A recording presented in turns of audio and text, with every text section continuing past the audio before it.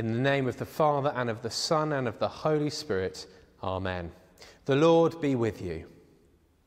Well, a very warm welcome to St. Peter's Church here in West Blatchington in the city of Brighton and Hove. My name is Reverend Tim, and it's great that you've decided to join us today. A special welcome to those who are new to the life of St. Peter's, maybe even joining us for the first time, in which case it's great that you are able to join with us online.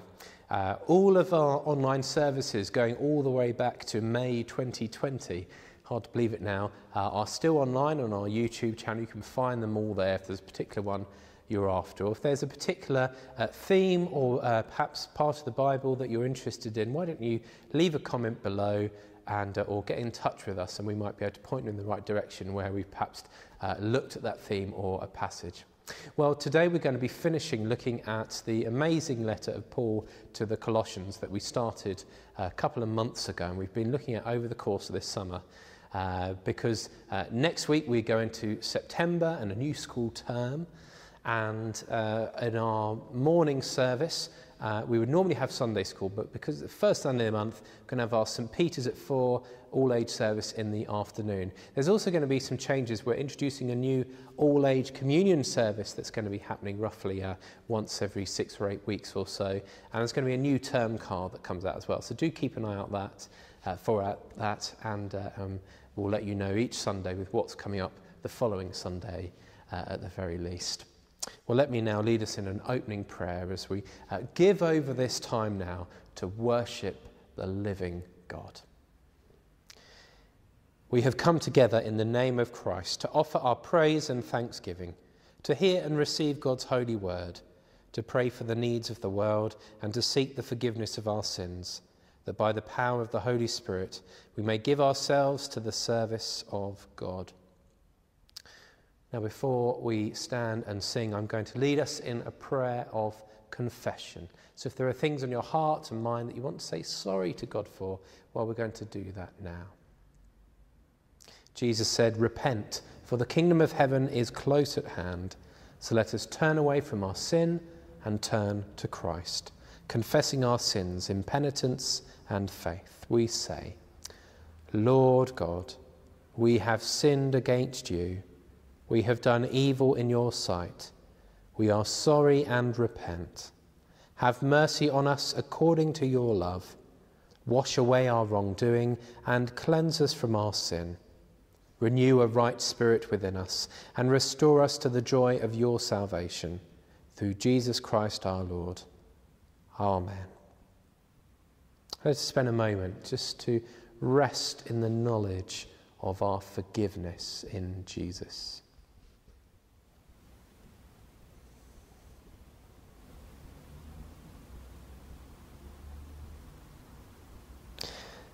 Blessed is the Lord, for he has heard the voice of our prayer. Therefore shall our hearts dance for joy, and in our song will we praise our God. Amen. Well, as God's forgiven children, we are going to now sing together. So if you're able to join in at home, please do sing along to our first hymn.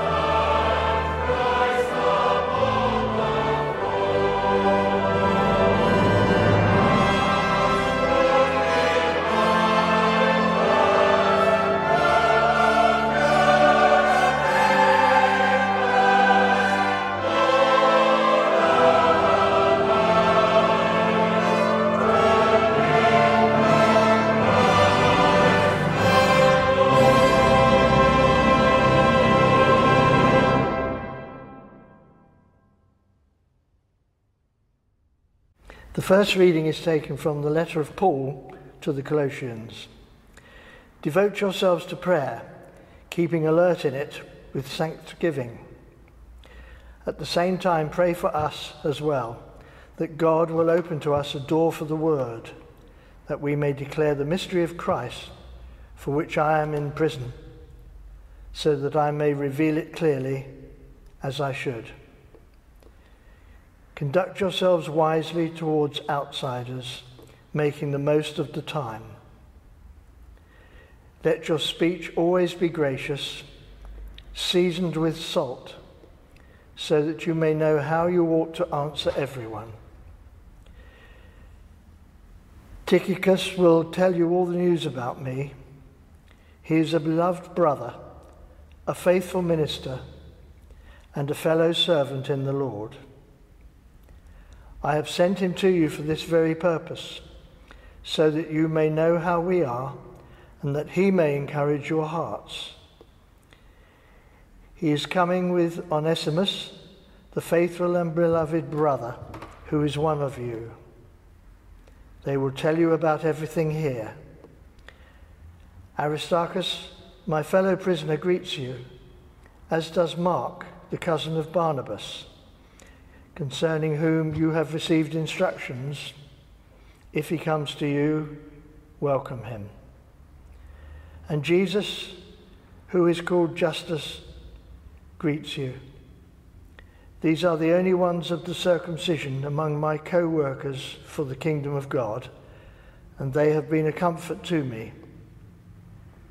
Epaphras, who is one of you, a servant of Christ Jesus, greets you. He is always wrestling in his prayers on your behalf, so that you may stand mature and fully assured in everything that God wills. For I testify for him that he has worked hard for you and for those in Laodicea and Hierapolis. Luke, the beloved physician, and Demas greet you. Give my greetings to the brothers and sisters in Laodicea and to Nympha and the church in her house. And when this letter has been read among you, have it read also in the church of the Laodiceans, and see that you read also the letter from Laodicea. And say to Archippus, see that you complete the task that you have received in the Lord. I, Paul, write this greeting with my own hand. Remember my chains. Grace be with you. This is the word of the Lord. Now, here at St. Peter's, we are excited about the future because we believe that God is growing our church. He's growing the church here in West Blatchington. But perhaps sometimes we might feel that this growth isn't happening quick enough, or it seems to go up and down a bit. Or maybe it's not growing in the way that we want it to. So I wonder if there are things that you can think of that we as a church, or the church in general, should be doing in order to experience healthy growth. Maybe you want to put them in the comment section below. Maybe there are things that we need to start doing, or things we need to stop doing, or maybe things we need to change in order for us to really grow. Do you know, this week I was doing some research online and I discovered a website which claims that they have found 6 really helpful things to help churches to grow. So I thought, great, that sounds good. I'll check what those are. And these are the 6. It says, firstly, make newcomers feel welcome. Secondly, shorten your sermons. Hang on. Thirdly, ask your congregation for feedback. Fourthly, encourage church members to bring friends. Fifth, share videos on social media. And finally, invite people with text messages. Now, I think there's some really good, fairly sensible ideas there. The Bible talks about growth, but the Bible doesn't really speak about those kind of things, although they are good ideas. That's because healthy church growth doesn't actually start with just good ideas, but it begins with changed lives. Healthy growth starts with changed lives. Now, as I said earlier in the service, This week brings an end to our summer series looking at Paul's amazing letter to the Colossians. You can go back if you've missed any ones before, they're all on our YouTube page. And week by week we've been discovering why it's important to have faith in Jesus and also what it looks like to live it out. And this week Paul brings his letter to a close. So what does Paul the Apostle then say that the church needs to do if it wants to grow? Well, firstly, he says it needs to feel a certain way. And then after that, it needs to put two things into practice. So start by feeling something, then put two things into practice. And we should and can apply this to us today. So firstly, what do people in the church then and today need to feel in order to see growth happen? Well, let me read just a few of the commands in this passage to build a picture. Paul says things like keep alert, make the most of your time, see to it, and remember my chains. You see, the overall impression of this whole passage, this part of Colossians, is one of a serious urgency. Urgency like you might receive if you had a message from someone who is in desperate need of your help. Come quickly. So church growth begins when people who have faith in Jesus share a sense of urgency. But urgency for what? Urgency for things like seeing people saved. Urgency for people to experience freedom from sin and addiction. Urgency for restoration of broken relationships. And for all sorts of people to grow in their love and knowledge of God. So healthy growing churches are ones that share an urgency in three ways. Firstly, well, each one of us has a limited and unknown number of days in our life, don't we? We don't know how long we're going to live. So we want to use our time well. Firstly, to turn to Christ, but then to help people to experience the love of God in Jesus. And secondly, other people have a limited number of days. We want to encourage them while they are still with us to turn to Christ and to receive life in his name. So we can know with certainty that they will be with us in God's new creation. And thirdly, we have urgency because Jesus is coming back. And when that happens, there won't be any more time for things like evangelism and mission. Jesus is coming back. We need to have urgency. If we're going to take this seriously here at St. Peter's or whichever church you're a part of, we can experience healthy growth, but we must be committed, both individually and as a church, to make sure that we have a sense of urgency. Urgency about people hearing the gospel. We don't just want to put it off and off and off. We want to do something today. But there's one main thing that will make it hard to have that urgency: disbelief. If we don't believe the good news is good and true, then we won't believe it matters whether people have faith in Jesus or not. And we won't have urgency about it. And we'll just have a kind of a take it or leave it faith. But that attitude, I'm afraid, doesn't grow healthy churches. In fact, national statistics says the opposite. Churches that experience healthy growth are ones where everyone is united in a sense of urgency to reach out to the lost. And there's no point going on to the next 2 actions of healthy growth unless we've got the first one sorted, a sense of urgency. We want to do something, but at the same time we rest in God's strength. I wonder if you've got urgency for your family and friends and neighbours to come to faith in Jesus. If not, well, I challenge you to begin that. So Paul says, firstly, we need to be urgent, but then we need to practice earnest prayer. He says, devote yourselves to prayer, keeping alert in it with thanksgiving. At the same time, pray for us as well, that God will open to us a door for the word, that we may declare the mystery of Christ, for which I am in prison, so that I may reveal it clearly as I should.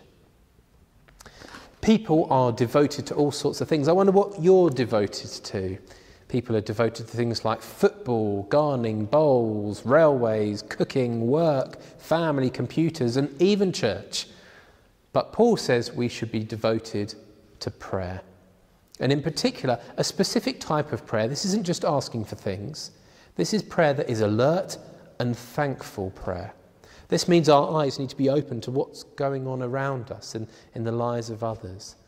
That might mean making mental or even physical notes of things to pray for as we go about our day, the people that speak to us, the things that we see. Make notes of them so we can pray about them. And these prayers must be shaped by thanksgiving, Paul says. But it does beg the question, how can we be thankful if we're praying about something that perhaps is really upsetting? Well, the good news is we don't have to fake it. We don't have to just pretend we're thankful when we're not. But at the same time, we need to remember all the wonderful treasures that we have through faith in Christ. Forgiveness, a new identity, a new family, and eternal life. But in particular, Paul is asking the church that they would pray for him to have opportunities to share the gospel. But this strikes us a bit odd, doesn't it? Because after all, Paul is in prison. Surely the most important thing for an apostle should be praying for him to get out, praying that his life would get better so that he can do the work he's been called to do. But no, you see, God is providing him even more opportunities in prison than perhaps there would be on the outside. And the same is true today. I came across this story this week of Bishop Emilio de Carvalho. He served his ministry in Angola and experienced with his church's terrible persecution. He said, if we go to jail for being the church, we shall go to jail. Jail is a wonderful place for Christian evangelism. Our church made some of its most dramatic gains during the revolution, and so many of us were in jail. In jail, you have everyone there in one place. You have time to preach and teach. Sure, 20,000 of our Methodist pastors were killed during the revolution, but we came out of jail a much larger and stronger church. Don't worry about the church in Angola. God is doing fine by us. Frankly, I would find it much more difficult to be a pastor in somewhere like America. There they have so much, so many things. It must be hard to be the church there. For healthy church growth, we must pray for open doors for the gospel, even when those doors perhaps lead down roads that we wouldn't ever choose for ourselves. In fact, in verse 12, Paul gives an example of one such person who is doing that. He says, Epaphras, who is one of you, a servant of Christ Jesus, greets you. He is always wrestling in his prayers on your behalf, so that you may stand mature and fully assured in everything that God wills. What a testimony. Healthy church growth is based on prayer that goes out and also prayer that goes deep. So when we pray for each other, well, be like Epaphras. Pray that we would be maturing, growing up in our faith, and we would have greater assurance of our identity in Christ. Sometimes that might even feel like Jacob did in the Old Testament, wrestling with God all night, pleading with him to do his work in our lives, to bless us. Now, if we can't commit to praying as a church, well, we will not grow. I promise you that. Do you know, I'd love to invite you to the next Prayer Together meeting. Please come along here to the church. Even if you don't say anything or you've never been to a prayer meeting before, just come along and be with us. Wednesday the 7th of September. Come and pray with us. Pray for ourselves, but also pray for others. Pray for growth and for maturity. Healthy churches grow when they have urgency and an earnest prayer life. And lastly, when they behave wisely in the sight of outsiders. Paul says this in verse 5. He says, "Conduct yourselves wisely towards outsiders, making the most of the time. Let your speech always be gracious, seasoned with salt, so that you may know how you ought to answer everyone." Nothing does more harm to the reputation of the church than when Christians are seen to be hypocritical. When those who should be living a holy life are shown to be doing the opposite. Now, none of us are perfect, and while we are here on earth, we will continue to struggle and we will continue to sin. But it doesn't mean that we don't strive to be more Christ-like in our behaviour. Each one of us are going to have different things to struggle with. I wonder what it is for you that makes it hard to live your life wisely towards outsiders. Maybe it's outbursts of anger or inappropriate language.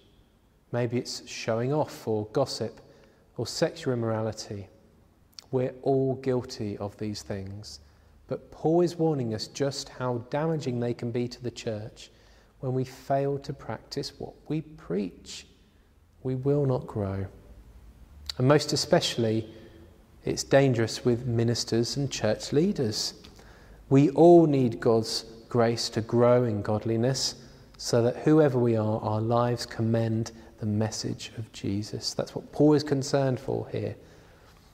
Paul has in mind how we use our words, in particular, words that should be gracious and salty, kind and clever. Now, not salty as in rude, but as in acting more like a preservative, bringing life instead of causing harm. Someone once said, Christians should be like salt by making people thirsty for Jesus. I think that's rather good. Now, while all these things are central to how healthy churches grow, through urgency, through prayer, and through acting wisely to outsiders, we shouldn't forget things like making people feel welcome and getting feedback and online ministries and even shorter sermons. But those things aren't what grows the church on its own. Instead, they are able to be used in the life of the church to bear fruit and to help, but only as we share an urgency that spills into prayer and wise living. Otherwise, those things are useless. So over this next coming year, there will be times when we will succeed at this, but there'll also be times when we fail and get it wrong. But there's one thing that we should never give up on, and that is following Jesus.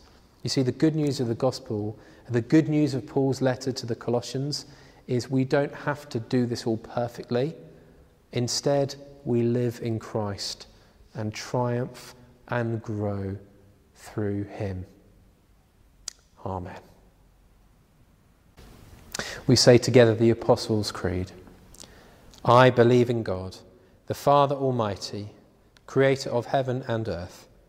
I believe in Jesus Christ, his only Son, our Lord, who was conceived by the Holy Spirit, born of the Virgin Mary, suffered under Pontius Pilate, was crucified, died, and was buried. He descended to the dead. On the third day he rose again. He ascended into heaven. He is seated at the right hand of the Father, and he will come to judge the living and the dead.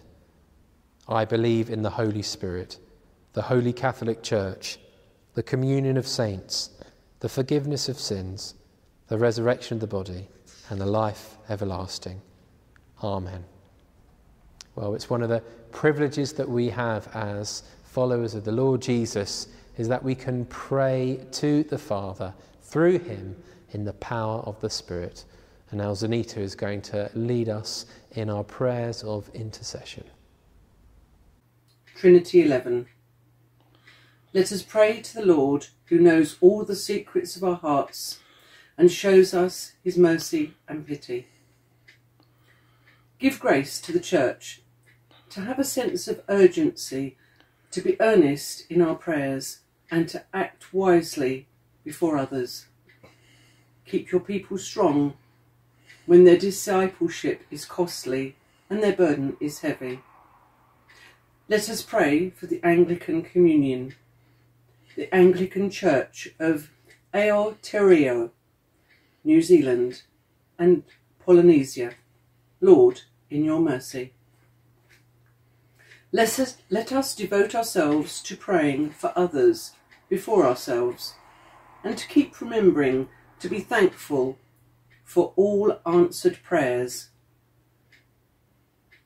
Restore the world to knowledge of the truth, and that we need to show interest in different ministries, and also for persecuted Christians and those of other faiths, especially thinking of the ongoing problems in the Ukraine 6 months on the anniversary of their Independence Day. Lord, in your mercy. Fill us with praise for the good gifts that you have given to us in families and friendships. Give us grace to use them in your service for the good of others. As we pray for our diocese, the Diocesan Board of Finance, and for our parish, especially those living in Balmoral Court, and for the Women's Social Group, Lord, in your mercy. Visit and relieve all who suffer from cruelty and injustice under evil laws. Through the suffering of Christ, grant them release and turn the hearts of their persecutors. Let us pray for those known to us who are sick and suffering, and for all who minister to their needs. And also, by name, we say Walter Beck, Natasha Breeze, Niraj Harris, and Father Daniel, Zoe and family.